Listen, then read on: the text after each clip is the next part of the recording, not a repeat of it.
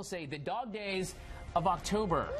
It's true. It is crazy how toasty warm it's going to be today. That is for sure. What a cute puppy. I just want to show you that. It's not my dog, but he is certainly cute. Some of the weather notes today, though, tons and tons of sun. Patchy fog as we've seen the last couple of days. Be careful driving into work. And, of course, are we going to set a record?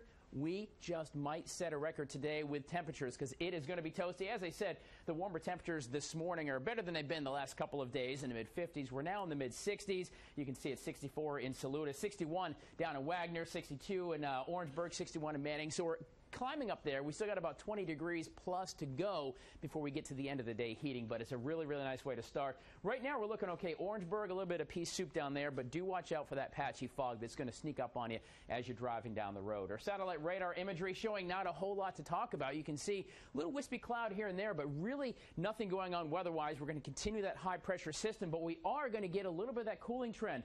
It's easing its way down to the Midlands. It's going to be here in about a day and a half, but it's certainly going to bring in more seasonable temperatures, and we'll talk about that in a couple of seconds here as we go ahead and kick ahead. Futurecast, you can see some high-level cloud cover, just really something to look at in the sky besides that bright blue, because there's not going to be any precipitation or any kind of weather issues we need to worry about, even with this little cloud cover. They'll just kind of ease on by, maybe checking out the South Carolina State Fair, anything like that. By 9 o'clock tonight, it's going to continue the same. Partly cloudy skies tonight. It's going to be just a really, really nice day. Check this out. If you decide you want to join us at the South Carolina State Fair for lunch today, and I hope you do, we'll be out there live.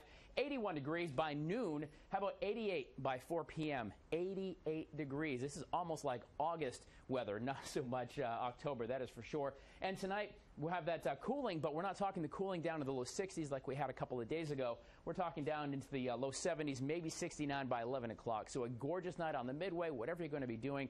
It really is a nice setup for today. But here's that cooling trend, guys. You can see this now, 88, 86. Now we're going to start cooling down on Friday. We're going to drop down actually to 76. With that is a slight chance of rain. Not a whole lot, but a slight chance of rain on Friday. But then we're getting down into the more seasonable temperatures. Saturday, Sunday, 68, 72. That's about where we need to be this time of year. So we're going to get there, but enjoy the next couple of days of, well, the dog days of October.